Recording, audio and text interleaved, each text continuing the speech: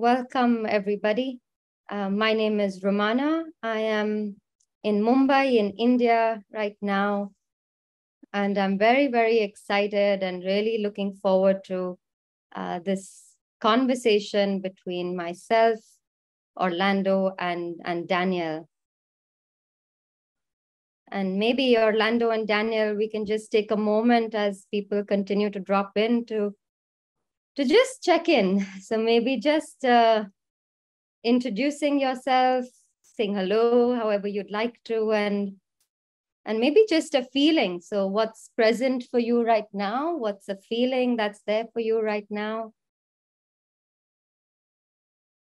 I can go. So I'm Daniel. I'm based in Bombay, which is very sweaty and humid at the moment. I think I'm feeling a sense of anticipation because I think this is a super important topic, very close to my heart. It's awesome to see 56 participants. So I hope we do justice to this in your time. And yeah, I mean, I think the best way to introduce myself is I'm a dad, I'm an entrepreneur, and I'm a traveler. I have a 4-year-old daughter who's the center of my world. And yeah, it's just been a beautiful journey with Because You, my company, as well as figuring out life one step at a time. Thank you for having me. Well, thank you. From here in El Salvador, it's good morning to all of you. It's kind of rainy today, so I don't know, I like rain. I'm Orlando. I'm also a dad. I have 2 kids. I have one that's graduating this from high school this in a couple of weeks, and the other one's 9 years old. I'm married. I'm secretary for Human Foundation, and also a founder for manualesparasobrevivir.org. And what I'm feeling is actually that I'm thankful and a bit like nervous, but mostly thankful because of the opportunity of being here with all of you and discussing something that we're very passionate about and something that's really important about mental health and how we, from our experiences, have channeled our experiences in order to help more people. So that's about it, and I'm really thankful and expecting to have a really candid conversation with you guys. Thank you both, and once again, welcome, and thank you for bringing in your whole selves and your identity as parents, as fathers, and it's such a big part, I think, of life. And so already feeling that this conversation is really going to bring in everything that makes us who we are. I was thinking about how we can go into our conversation. All 3 of us, I think, do the work for mental health in different ways. So Orlando, with your work around using narratives and communities for sexual abuse survivors. Daniel, your work has been around community support in the mental health organization you're building, and for me, it's really been in education, and how can education be more trauma informed, be more sensitive. But before we go into the work, I was hoping we could maybe start with just reflecting and sharing with each other a little bit, given our own lived experience, and our panel is called Lived Experience. And so I guess the invitation to us is to really make this a space where we can share and bring in our own stories. So as much as we feel comfortable to really share how our own lived experience and our different engagements with our own mental health and life experiences has shaped who we are and shaped the choices we make. So maybe starting there on given your life experience, when you think today about this phrase, mental health, what really does it mean to you? Maybe that's changed over the years, and maybe you're still finding an answer, but would love to just tap into how that is for you today. Well, if if I may start, actually, it's kind of like mental health it's something that probably now it has a name, but as I was growing up, I didn't know what it was. I once saw when I was already an adult, I saw a TED talk that talked about emotional or mental hygiene. That if we were taught to brush our teeth and to wash our thoughts and think about our thoughts as we were washing our teeth, we would have a great mental health when we grow up. But actually, that's not something that we're taught when we're kids. And in my experience, I started now that I know that's called mental health, because once I grew up, I never knew. I just knew that something was wrong because I was sexually abused when I was 8 years old. I just knew that something was wrong. But the matter of the fact is that I thought that something was wrong with me and not that something wrong had happened to me. And I grew up with that, and I never knew what was to feel something good. I mean, I grew up and I started drinking when I was like 13 years old, and I became an alcoholic, and I stopped drinking when I was 25. Thank God. So I stopped. But from 13 years old until 25, I knew that something was not right in my mental health. And I looked for help, but I had no idea that there were different kind of specialists in mental health that could help me in a different way. So I think that mental health is something that nowadays in my life, it's something really important in a way that I have to see not only my physical health, but I have to go hand in hand with my mental health and try to be healthy in general point of view. But I grew up with that, not knowing what it was. I started looking for help, and thank God I found it. And when I was about like 25 years old, I stopped drinking, and everything came back to everything made sense when I stopped drinking. And I got help from psychologists and specialized in post-traumatic stress disorder. And it all kind of started to make sense. And that's when I took the idea of doing something that I had suffered and trying to make it work for everyone else that was not so lucky to having found help so early in their life. So that's why manualesparasobrevivir.org launched, and it's like you said, Romana, it's a digital platform that wants to give resources to sexual abuse victims that now are in their youth or adulthood and don't know how to face their trauma. So this brings them near to the steps that all other survivors took, so that they can know what to do. And it also has a psychologist directory, a specialized psychologist directory that can give them therapy for free or in really low costs. And it's basically based on the principle of the AA book, that's the 12-step for Alcoholics Anonymous, because I found that something, not thinking really about mental health, but thinking as a survivor, that only a survivor knows what a victim is going to suffer. So because you've lived it, and if you've lived it, you know what's going to happen. So if we could reduce the years of searching for answers for people, then we thought that was really valuable. So that's why we launched our project. And I don't know, maybe I talked about many things right now, so I leave Daniel. No, thank you, Orlando, and thank you for sharing your deeply personal story. I think, Romana, for me, after being on this journey for many years, mental health, good mental health for me is a recognition that, I can be myself.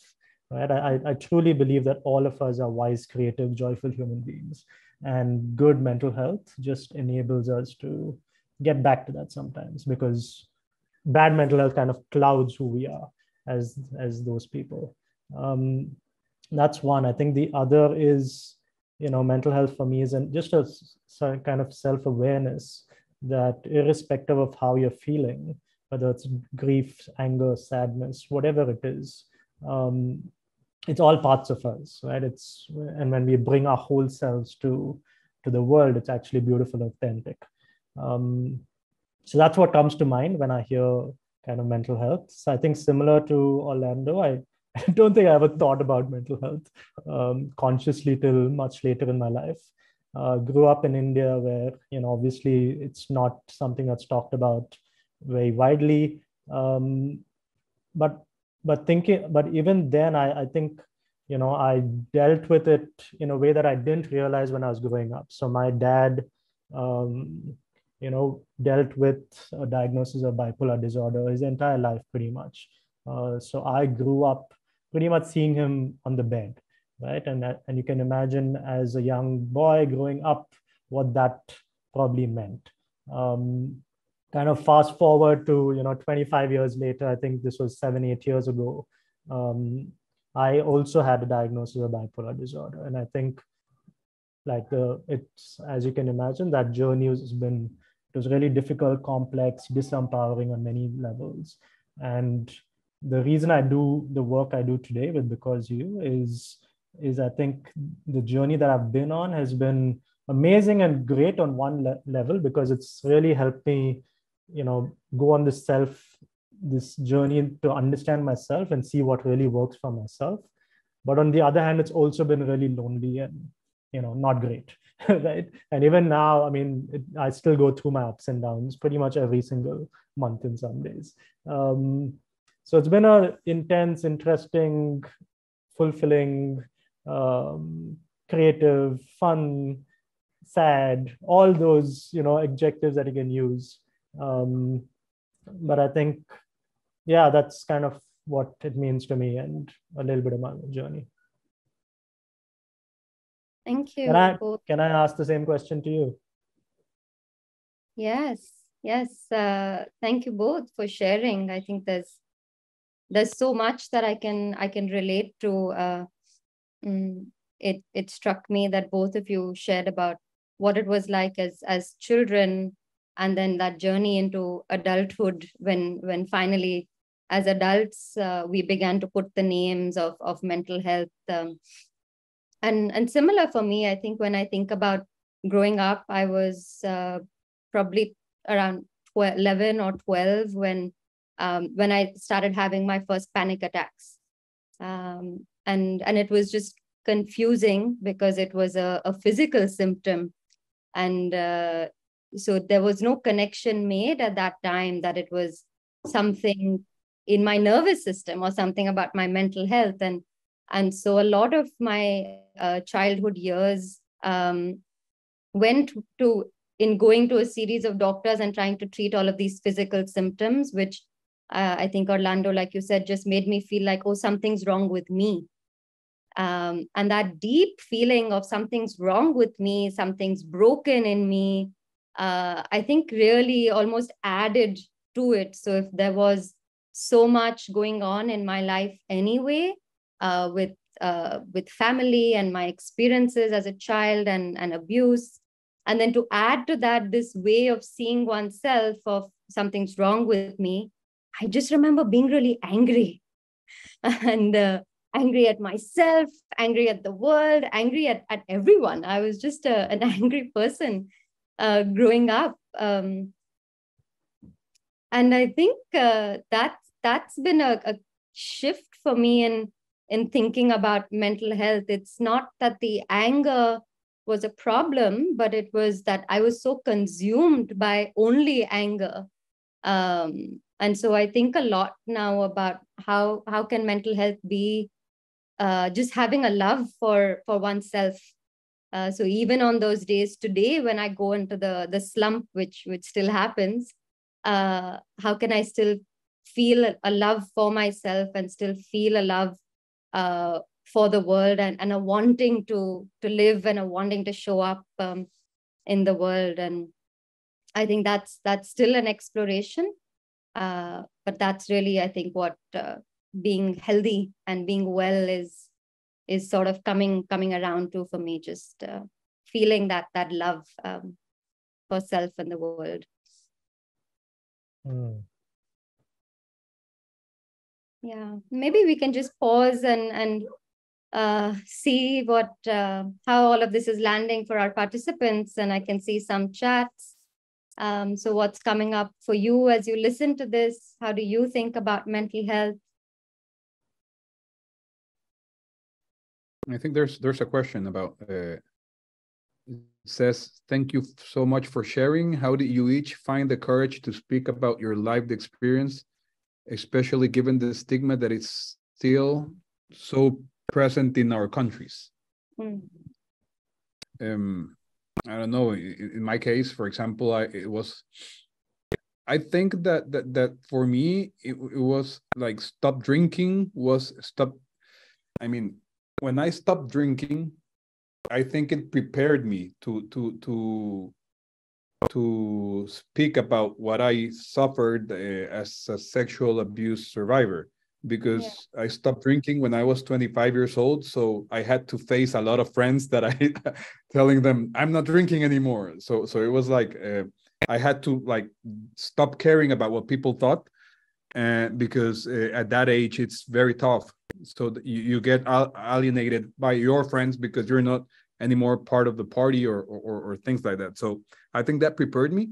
And later on, as I managed to kind of put the words that I was sexually abused when I was a child, it became really, I got really nervous when I spoke about it in the first times.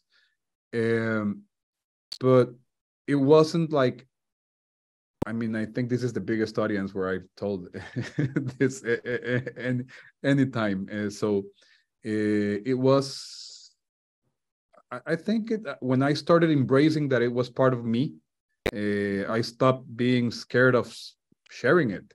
And it's not something that should be a stigma for anyone. It doesn't mean anything. It's something that happened to you. And many people, like you say, in our country, for example, in El Salvador or in Central America, you're used to hearing that from women also, not that much from men, because men are like they're gonna think that you are some kind of a freak, or that you are not heterosexual or any kind of sexual orientation. And for me, it was like I don't know, I stopped caring about what people thought about me, and I thought that it was part of my healing process, and that's what I did. I don't know, you guys, Romana and Daniel, if you would like to share on that. Yeah, for me, I think it's been a process. I think initially it took about 6 or 7 years. Obviously, people close to me knew I was very open about my bipolar disorder diagnosis to people at work. Like I remember the first 7 years, I tried everything in the book, right? I think like I made this conscious decision that I don't care about the diagnosis. I just want a full life. I want to have a family. I want to thrive. I want to travel the world, and I want to do everything in my power possible. And I just tried everything. And slowly and surely that kind of helped me, be stable, do work, thrive. And at a certain point, I think that gave me the strength to say, you know what, it's just one part of me, like you said, Orlando. It's not my entirety, right? And I can still thrive doing this. That was one, which is the journey took some time. So I think it's important for people who are seeing this and later as well to know that it's only when you're comfortable sharing you should. I think the other part is, like the whole emphasis of Because You, my company, is to say, all of us are on this journey, right? On the entire spectrum. Some of us a little farther than some others. And like something that I lacked when I started the journey was a lack of kind of role models, people who are out there talking about this, being very open about, their own journeys, their own struggles. It was very information based rather than very personal. The narrative was missing, I thought. So for me, like I took on the responsibility of saying, okay, I'm going to put myself out there, and I'd love everyone else to join, because this is a messy journey, but let's just do it together. Yeah, it sounds like for both of you, and I'm thinking about my own experience as well. There's been something really important about naming our experience and about being able to share it. And I think for both of you, that has really come into your work as well, and the way you've built the work. I'm wondering, looking at the chat as well, there's something about what was that like? I think both as men, you all have both named it. So as men, to have shared, to be vulnerable, and that comes with its own sort of challenging some stereotypes, and to say something that was difficult, perhaps both for you, but also, as both of you have shared, for different social groups that you were a part of.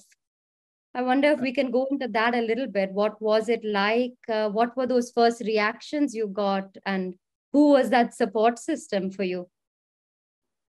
Well, I think it's when you manage to speak about what happened to you and you put it out there, it's liberating. And it's not only liberating, but it's also powerful, because people are not prepared for you to be so liberated. Most of the people are like, whoa, he just said he was raped, what and they're like scared about what you say, and that's really a great and powerful tool, because for example, in my case, it's not like I go around and tell, oh, I was raped when I was 8 years old. It's not like you have a thing on your forehead, right? But I've always, the times that I've said it has been with a purpose, and the purpose, it's in order for me to help more people. And for example, in our project in manualesparasobrevivir.org, one of the things that we've done is like, we have different short films, animated short films written by sexual abuse survivors, and that's kind of a narrative tool for you to resignificate your trauma, because once you write it and you put it out there, your trauma has a different purpose. It's not only to make you feel hurt, it becomes a tool to help others. And that was like, for me, for example, the way that I've addressed it with different audiences and social places and everything, it has always been for that purpose. If I have shared it, it's because I'm looking for a help for the project, or because I'm talking to someone else that's gonna contribute in a way, or and it's always been like that. So the most important thing, and I guess that this is like humans, the way we are built, is that we're not ready for people that are so liberated, and in many parts. Not all of them, but I think that when you manage to overcome something and just pick it out, it can be intimidating for someone else, but it also can be so inspiring. And that's what I've received from other people also, that have been so openly and been able to share what they've been through, and building like a community of mental health and the support groups that you have. It's been between these people. Yeah, I mean, I think that feeling of liberating and inspiring really hits home for me. I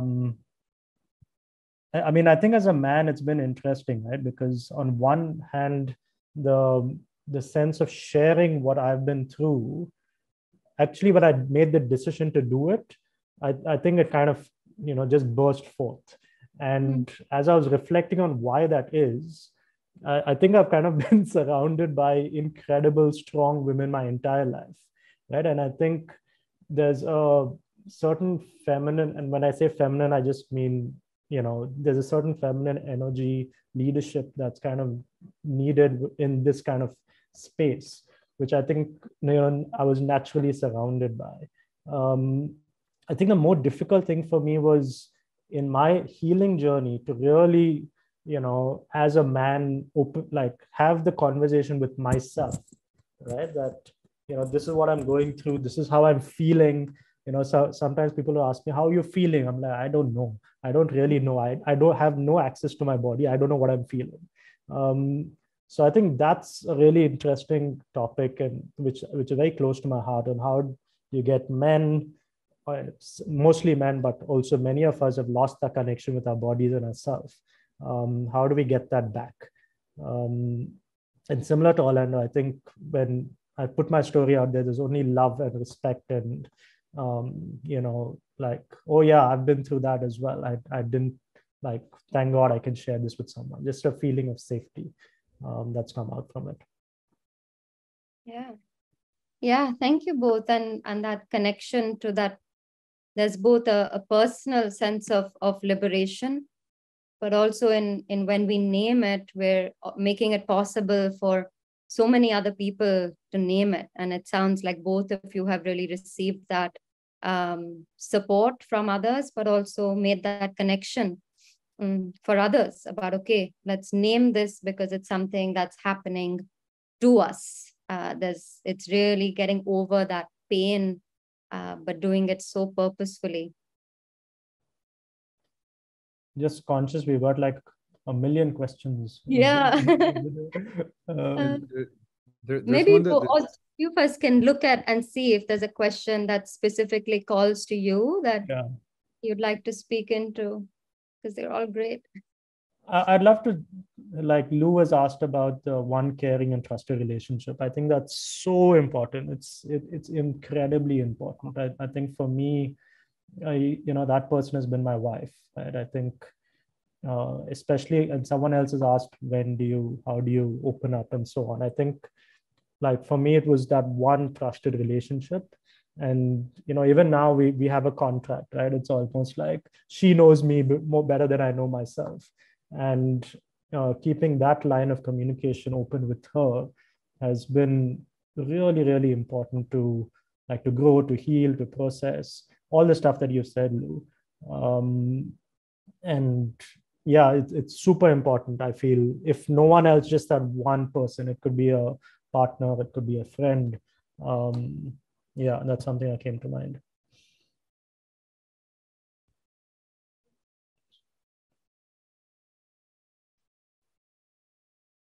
Thanks, Danny.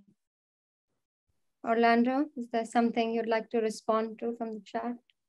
Yeah, there's one that about in which ways your personal experiences help you to question and propose new alternative approaches to addressing mental health at the community level. Well, I guess one of the things that we, for example, in my case, I'm not a mental health expert. I'm a survivor that decided to do something with what I thought was going to help others. But what I've been seeing is that it's been a journey that you have to, from the mental health and my experience, have to be flexible, and that you don't know where it's gonna end up. We launched this digital platform, and now we're talking about how we can help convicts that are in trust phase. I don't know how you translate that, but that they can go back to their communities now, and they just have to check in a few times because most of the convicts were sexually abused in their childhood. So right now we are kind of trying to use our experience in order to make this something work for them and help them in the reinsertion in society. So it's one of the things about how our personal experiences take us to see or propose new alternative approaches for community. I think that's about it. That we our ideas or our projects, they don't necessarily just live in one format, and we have to always be flexible to bend it a little so that we can accomplish our purpose in why we established what we did for every one of us. So in my case, I think that flexibility and being aware that your experience and your efforts can help others is something really important, and you have to. It's also a decision, right? Because you can't receive everything by yourself. So I think that having a community of allies is really important. So you can listen. I have this. Can you help in this way? Or having this community is really important. And that was something that really interested me in the questions. Yeah, I think that integration of looking at it technically, looking at it from from an expertise perspective, and then from our experience having gone through it, I think even when I think about my experience, so much of my mental health would manifest in physical health challenges. And so much of it, I think, like this most recent comment in the chat, I did not recognize I was struggling with my mental health because I found ways to cope with it. And it just became different ways of acting out, whether that was not being healthy or whether that was certain behaviors. Like I'm 35 and I've smoked for 20 years of my life. And I recently quit 5 months ago. But it did not occur to me that the addiction was a symptom of something much deeper that I was going through. And so that complexity of actually when we're going through something or when we've experienced so much trauma and stress, it shows up in so many different ways, and it can't always be responded to by one person or by one treatment or one therapy. So that really resonates with me, that it needs sort of a broader, more comprehensive approach. And the community, Danny, I know you've taken a lot of work as well from a community perspective. I wonder if there's anything coming up for you around that and how you've seen community really be that support system at Because You. Yeah, I mean, I think, any of us who've gone on this journey knows how lonely it is, right? And I think having the community, the biggest feedback we've run these group therapy sessions over the last 2-3 years now. And the biggest feedback has been, I finally don't feel alone. I don't feel crazy. I don't feel, I finally have a place where I'm no longer alone. That, and coming back to that question of how do you know when to name and feel, I think that's something we're not taught, right? Like, I don't know whether this pain in my chest is anxiety. I don't know it. I just think it's, I'm feeling. So I think when you do, so our methodology is always, can we bring people in a group, which is a little bit more than a support group? Can we actually teach them the skills of, learning what is going on with your body, learning to name your emotions, your thoughts, your feelings, separating them out. But also accessing that through different modalities, right? I think that's one of and this is, I think, where community approaches, different practitioners, mental health professionals can really come together. Because, world over, the supply-demand gap is massive, right? We don't have enough mental health professionals for all of us who need it. So are there creative ways for people to do stuff in groups, in communities, where you can bring people together and teach them the skills? Because you go on Google, you're not going to get the stuff that you're saying, right? It really needs to be taught.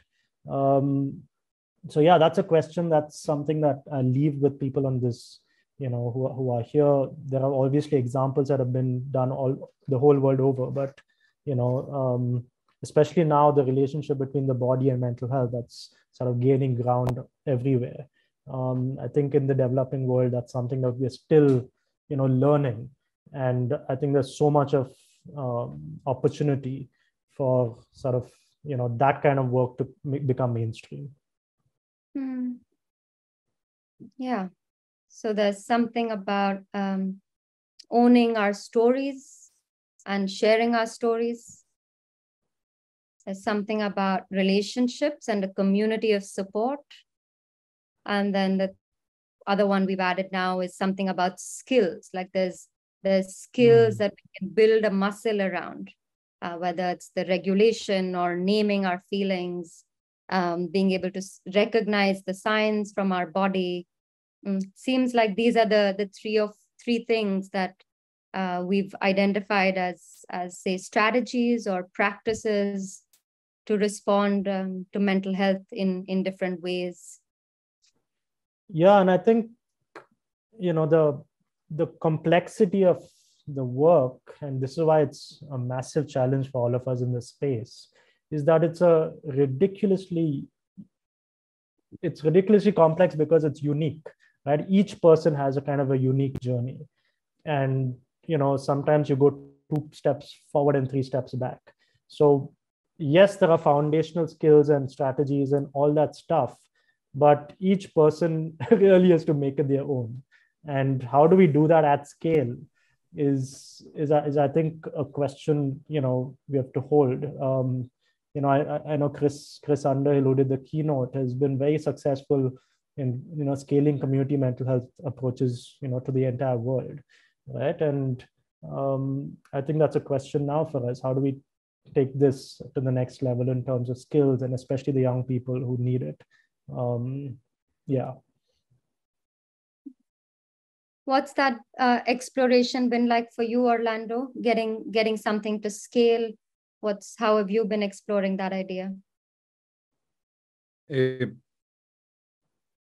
mean that scaling the like getting more people to share their life experiences and that sort of scale? Actually, it's been in our experience in our project. It's like it has become very natural because I don't know how, but once we started, like one story led to another. And because if you see the data in the case of sexual abuse survivors in the world, it's like 1 out of every 4 women and 1 out of every 6 men say that they have been sexually abused in some sort of way during their childhood. So it's like you see a place where there's 10 people and there's someone. And it has been like very, very openly discussed, not the way that people are willing to write their stories and put them into a short film, but we have been really, I don't know how to say it, very supported by the psychologists for example, in El Salvador, and they are actually proposing to be part of the survivors that write their stories to their patients that have already been in a really advanced therapy, because it's part of healing to put your story into words. And so we've received some stories right now, and we are also building up our scale as not only for survivors telling the stories, but also for people or organizations that can give therapy in other countries. For example, we have right now people in Uruguay and in Chile, in Santiago de Chile, that they can. We're about to integrate them into the platform, and we're scaling. Like it's a very lonely process because you have to keep on knocking doors and people telling you yes and people telling no, it's not me. But it's been really a great acceptance from the right people, and I think that the most important part of this is that you have me, for example, not being a mental health expert, having like the guidance from mental health experts, because we work a lot with really big organizations here that have all the experience assessing us. So which credentials should the psychologists have, for example, their certifications and everything. So we have to be really responsible with that. And the scale for us right now is it's getting better. I mean, we're growing, but we're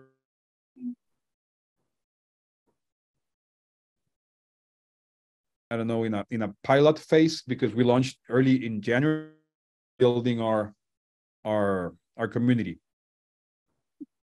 Yeah, I'm thinking about at Kizazi, and from what both of you shared, this idea of just having space to talk about something that all of us experience in some way or form has also been something that when you start in school, so in many of our schools, we work across time in the day, have some sort of circle, some sort of sharing circle where children and their teachers and their families just have time to sit and share. And that could be as simple as sharing, how am I feeling today? Or it can go, how do I feel about myself? And what are some things that trouble me? What are challenges I have? And so I wonder if it's really that simple act of just being able to, in different ways, create that space and time to speak with each other, to lean into each other's life experiences. And that can almost be a simple way to get some sort of ball rolling where we can bring our whole selves in. And that might create a little more space for communities to recognize that, oh, there is more suffering, and there's many of us that just need that support from each other. So I think we have about 10 minutes left. I want to see if we have any more questions coming in from our audience, our participants.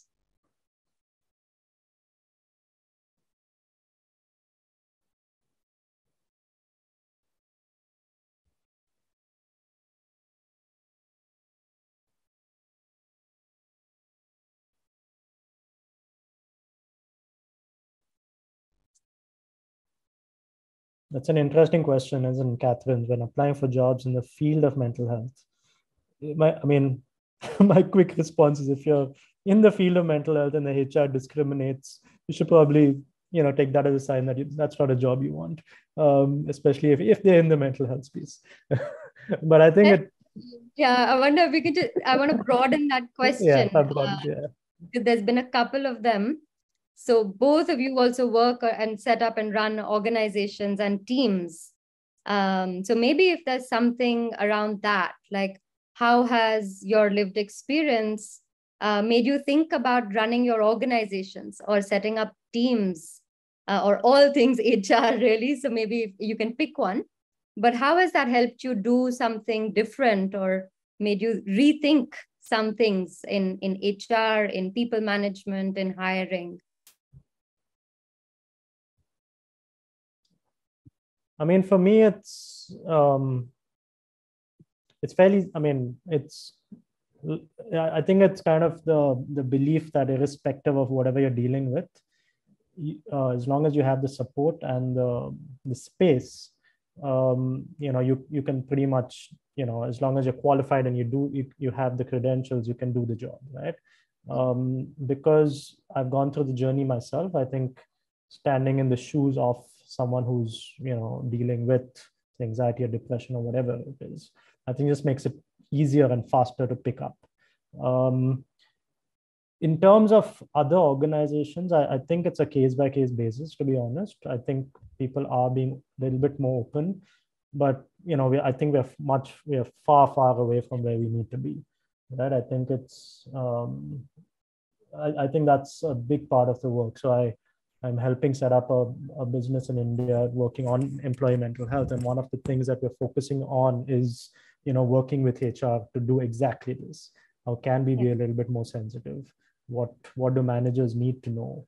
How do we, work with people who are struggling a little bit?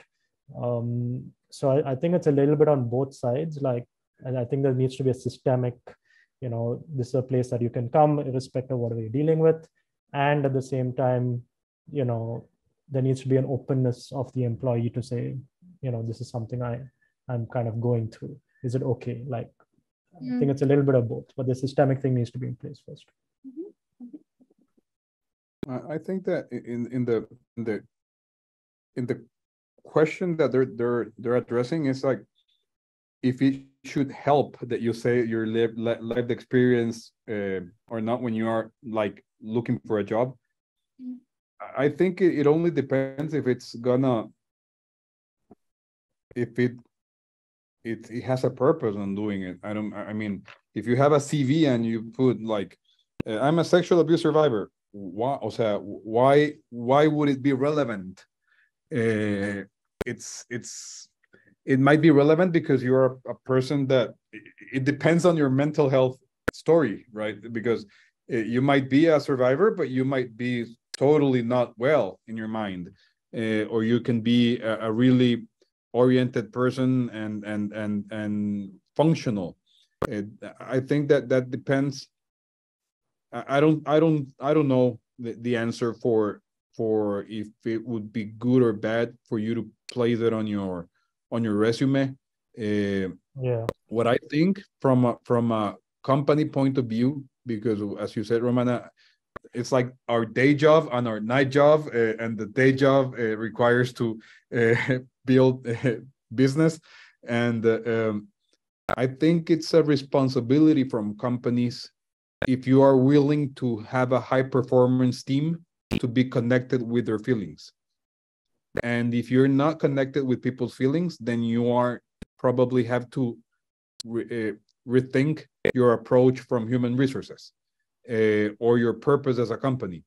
Because nowadays, I think that if you are disconnected from what people feel or from people's mental health, then you are really not nurturing people, and people are just going to see you as a company, as a transaction, and are only going to see you as you pay my bills and then I go. And if there's someone that's going to look at you as a person, then you will go to someone where else when they will understand or will care about what you're feeling. So I guess from my point of view as a part of a company wise, my lived experience has helped me to listen more to other people, and to be aware of other people's feelings, and I guess also not being paternalist, but really being aware that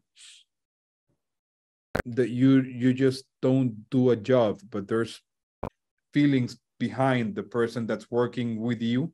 And I guess it's really important for people to share what they've lived through, if they feel comfortable with, and you as an employer to be aware that you have a responsibility of taking care of people beyond paying their salaries. Yeah, what a beautiful shift that can be for us to really think about not just the employee or not just the child or the student, but really recognize that there's a whole person. And we may not always know the story, but every one of us carries a story. And how do we as managers, as leaders, make that sort of the way that we hold and build culture, we nurture people. That was lovely, Orlando. Thank you. If I could make another related point to family, right? Someone asked the impact of this on our family. Yeah, and that's a tough one.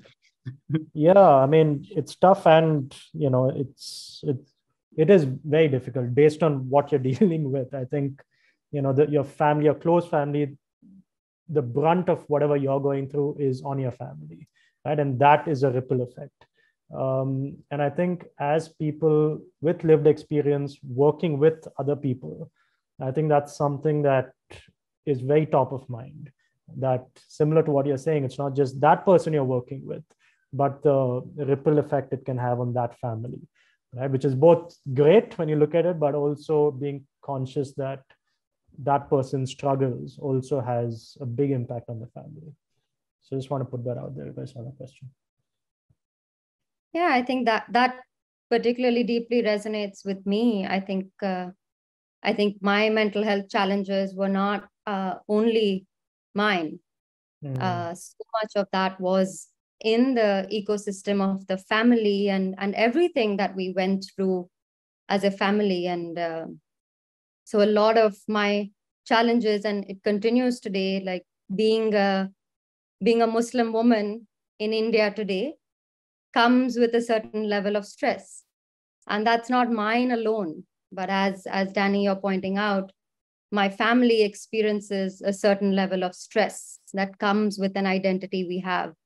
And so also when we look truly systemically, we'll realize that there are some of our identities that we share. And so it becomes important then to also recognize, what's the community that we're within? What's the family system we're within? And how do we, again, make it a journey for everyone to take together? I think that one of the things left, Orlando, go for it. Yes, sorry. No, one of the things that you just talked about, and I think Danielle, it's a great thing that you came up with this question that was way before about family. We can't afford not to be aware of our feelings, because, for example, now that I'm seeing my kids grow. For example, I can see when I don't handle something that I'm feeling, how it affects them, and how you replicate what you're seeing because of what your parents do. So I can see how certain behaviors are inherited because of just being around. And if you don't work on yourself, then you're gonna produce damaged human beings because you in a way didn't address your mental health issues. So I think that it's really important for us to be aware of what we're feeling, and also be aware of what you just said, that our issues are not ours alone. When we have a family, it affects everyone. So I think that's something it's kind of different. And actually it's kind of funny because not funny, but the awareness on mental health that we have to have would be great that everyone has it. Because if you would have that mental that awareness that you're supposed to be sane, or you're supposed to be healthy in your mind, would produce better people and better societies. So I guess it's kind of it's a blessing in a way what happened in because it opened your mind in different ways. That's it. Yeah. I love Lou's comment, right? It's give ourselves lots of grace and compassion along the way. I think if I could just make a final remark, I think as people leading organizations who have the lived experience, I think in some way there's a massive amount of responsibility, which is like we've been through the journey in some way. We know that we're working with a bunch of people who are working on this, and we want to get them to their destination a little faster perhaps, and we know that they need to take their own time, right? So there's a sense of responsibility to do this work. I think there's also a sense of, for me, I'm this eternal optimist, right? Otherwise I wouldn't be doing this work. I think there's a sense of optimism that all of us can do it, and having the lived experience, I feel, just kind of exponentially helps that drive. So for me, this is really close to my heart. So thank you for allowing me to be here. Yeah, thank you both, and for sharing so much of yourselves and your lives. And thank you to our lovely participants with all of the amazing questions coming in. Really feeling the gratitude to have had this space and had this beautiful conversation with the both of you. Thank you so much. We'll just wait and see all the nice things people say about us. Yeah, there goes the heart. That's great. Awesome. Thank you, everyone. Lovely questions. We Thank could you, get through half of them, I think. Yeah, just about. Super.